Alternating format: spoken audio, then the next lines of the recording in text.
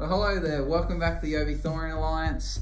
What are we doing in today's video, Jacob? Since She-Hulk is finished, we are ranking all the MCU shows so far. So if you want to find out what our list are, starting from 8, working all the way up to the number 1 MCU show, stick around. Okay, so our criteria for today is they must be an MCU show and they came out on Disney+. Yeah. So we're going to ignore the ones that came out on Netflix a little while ago, just specifically the new Disney+ lineup of MCU shows. Makes sense. Yeah, so that, and we've extended that to include all things that have been, released that are at least a limited series and full-length episodes. So that includes animation as well, excluding Groot because they're very short. So they're not going to be included. So I'm going to kick us off. So at number 8, I've got Miss Marvel. I think the show was not tailored towards me, did find it very interesting. I didn't really enjoy her story arc. There just wasn't much to like about it. I appreciate it. I'm sure there's people out there that really loved it, but just for me, I didn't really look forward to it, and I didn't care too much about the characters whatsoever. What do you got at number 8, Jacob? I definitely agree with Luke. I'm the same with number 8, Miss Marvel. I think it had a really entertaining start, and then it kind of went down, and then the ending was very lackluster and just didn't really amount to anything, just setting up for Captain Marvel 2, basically, and I just felt like it had potential. I thought it was going to be like a teen drama, her, dating, and that's the feeling that I thought it was going to go for, but instead we had her, going to different countries and, liking free boys, and it didn't really know what it wanted to be, and it had potential, and it just didn't stick with the landing, and I just am quite disappointed. Yeah, I think it could have been quite good if they stuck with the teen drama, but instead it kind of went off. But that's its own choice. Number 7, I've gone with Moon Knight, which is disappointing because I thought Moon Knight had a lot of potential. It obviously had a star power in its main actor, but I just found the show had lots of plot holes, didn't make a lot of sense, it was really trippy. I understand that's what they were going for, but I think it was so much so that I took nothing away from it, but more confusion and not in a good way. So that's my number 7.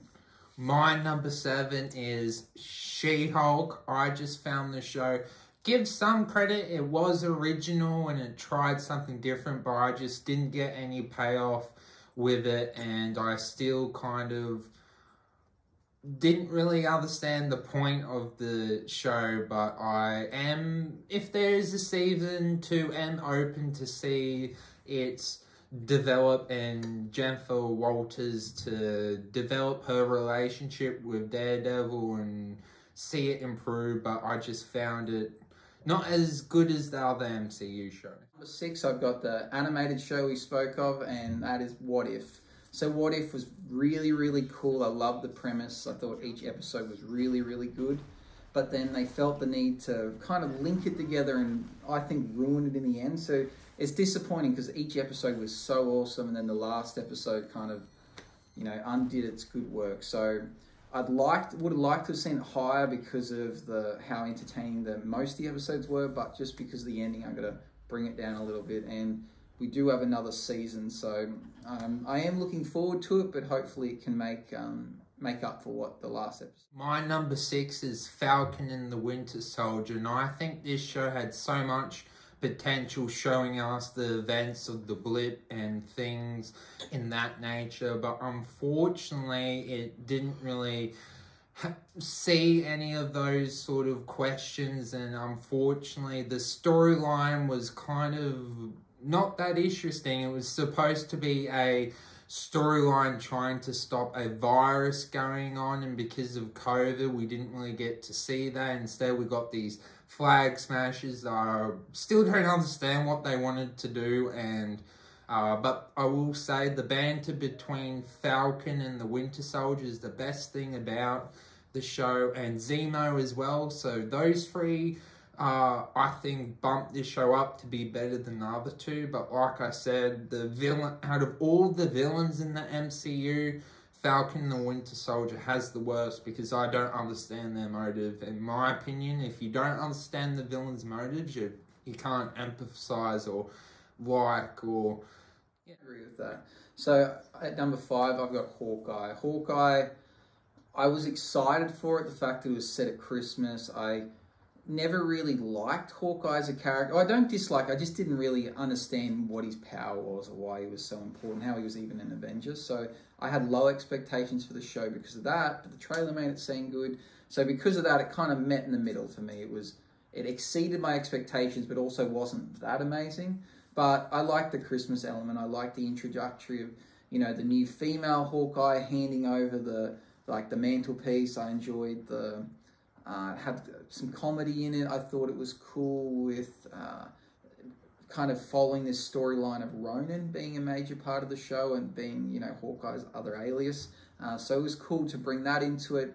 It was, as a limited series, I think it was good. It's fine. If it had multiple seasons, I don't think it had the potential. But as a limited series introducing a future character that should be in MCU shows or movies, I'm quite happy with that. So number 5, Hawkeye.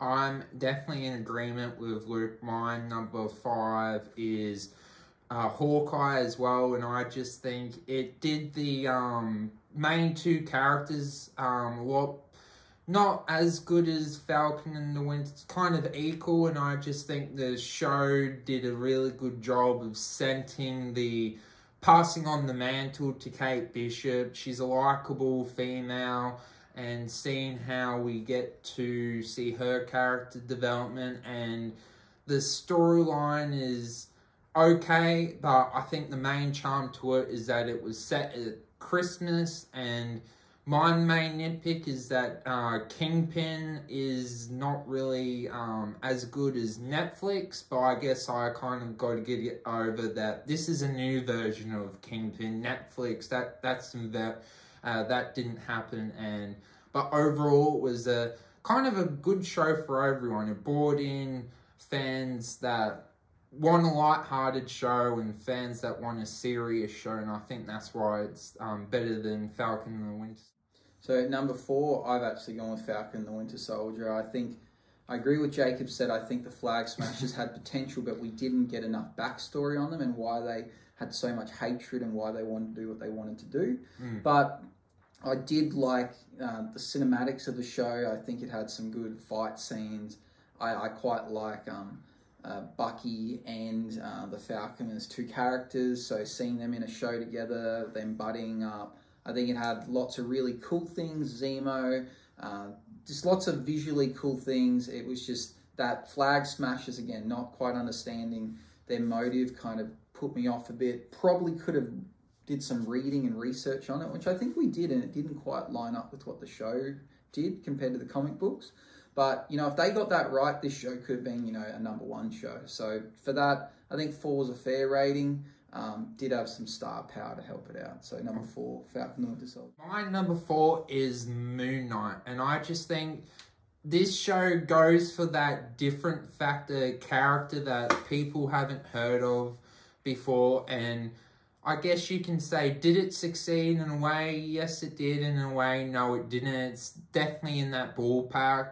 I think it's kind of like the Joker's version of this show is the Joker's version. It tries to go for a different storyline. It's not involved with the MCU, so you can watch this show not having to watch the other shows.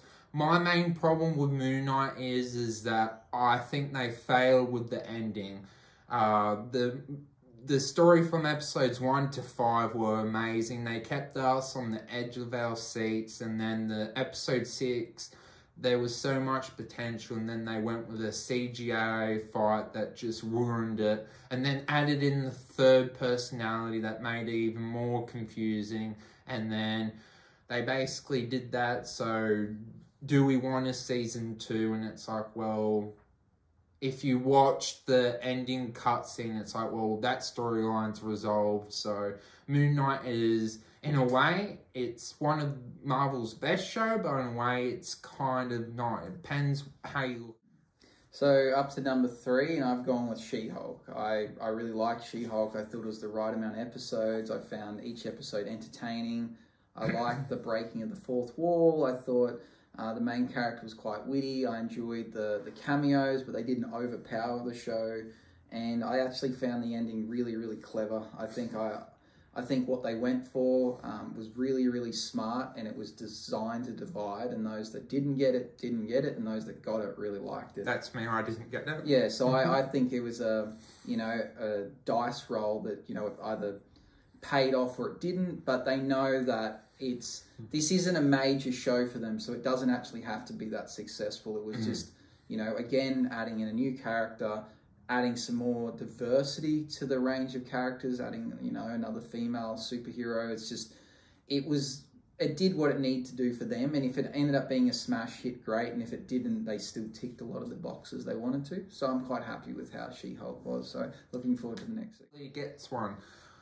Now I'm going into the top 3 for me, and my number 3 is What If.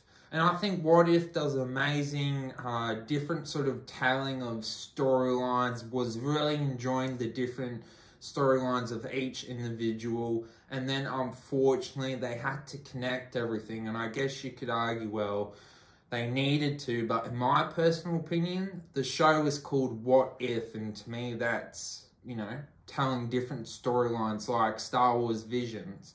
And they didn't really do that, and then the last episode just brings it down, and in the previous video it was actually last place. And the more I think about it, I just think this show is the most unique show out of all of them, but unfortunately it didn't stick the landing because I just don't buy who the watcher would have chose. But if you think about each individual episodes, they were amazing. We got to see Spider-Man in a zombie episode. We got to see T'Challa as Star-Lord and different sort of episodes. And I hope season 2 doesn't have a storyline and just focuses on creating more unique storylines. And I hope they do that. Yeah, I think it's really good with the scenario-based things because the essence, it's what if. It's like, if this small detail changed, how would that have affected it? And we just accepted that's not what happened, but let's imagine. So it was very clever, but linking it together did it. But there's a whole video on there, you can watch that. So number 2, I've gone with WandaVision. I really liked everything about WandaVision except for the villain. I didn't know if the villain was actually needed. We already had Wanda, who was, a hero. She's a villain turned hero, gone villain again, but not to destroy Earth or anything, but just for love. And I think that was enough. Adding in Agatha the Witch, I don't think actually was required whatsoever in this show. I think the show without that would have been better and a success. So it didn't need that. So you take that out, the uniqueness of each episode and the style in which they filmed them was just genius. There's been no show like that. I saw the trailer for the first episode and I thought, this is so done. What are we going to get? And all these theories about what it was, and then it was even better than that in the end. So we wipe out Agatha, I would say this would be a number 1 show for me. I actually liked it more than the number 1 show, but having a major criticism like not liking the villain, it's hard to give it number 1 because of that. So I actually like it more, but because of its criticism, I'm going to have to give it number 2. Very much agree. I'm thinking the same with number 2, WandaVision. I think this with its different, and it was the first Disney Plus show. I think it stuck with the landing. It does something different. It tells a really amazing storyline of loss and betrayal and someone using someone's emotion to try and get their loved one back. It does so many different unique comedy episodes that not a lot of other shows have actually done. So it does, originality is definitely what it does well. And like what Luke said, they didn't need the villain. WandaVision just should have been the villain, and she just should have fought against Vision, and that means we wouldn't have had that CGI fight at the end. And this, even though I prefer number 1 more, not being biased, this show would be number 1, and that little nitpick keeps it down, and I definitely agree.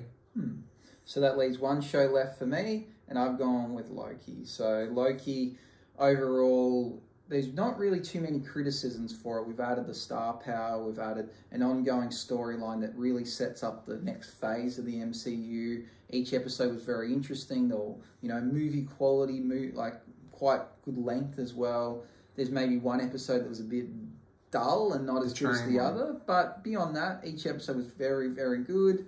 I was satisfied with the ending, and I'm kind of left wanting more. I know what it leads into, but I don't know how we get there. But it was, it's set up a really good mystery as to how the MCU is going to go moving forward. And I think the first episode was probably the best episode of any MCU show so far. The introductory of the TMV was really, really good. I just think that was a standout episode, and really no criticisms for this show. And the villain, even if they are a villain, like it's still quite unsure or where it's going to go. I just liked what they've done. I definitely agree with you, Luke. My number one is the same.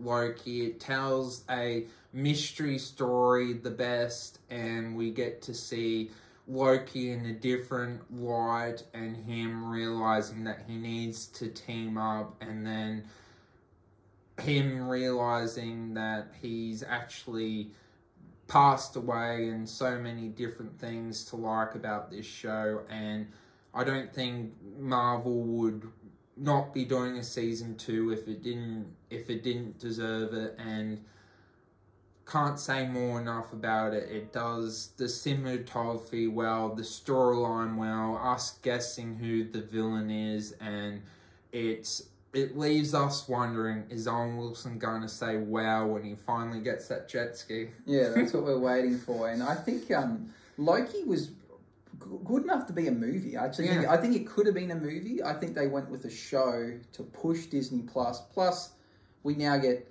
2 seasons and 6 hours plus per season. So a movie, we're only going to get 2 to 3 hours. So it actually, I'm glad it's a show because it deserves more time than what a movie could give it.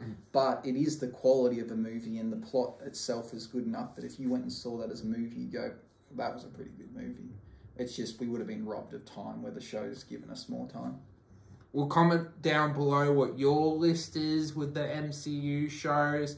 And I guess we'll be doing this video again for next year's show. We got Secret Invasion to look forward to. I think Secret Invasion has the possibility to maybe even take #1 spot or #2. Yeah, I agree. If you enjoyed this video, like and subscribe, hit the notification bell. As always, thank you all for watching. You are awesome, and let the force be with you. Bye-bye.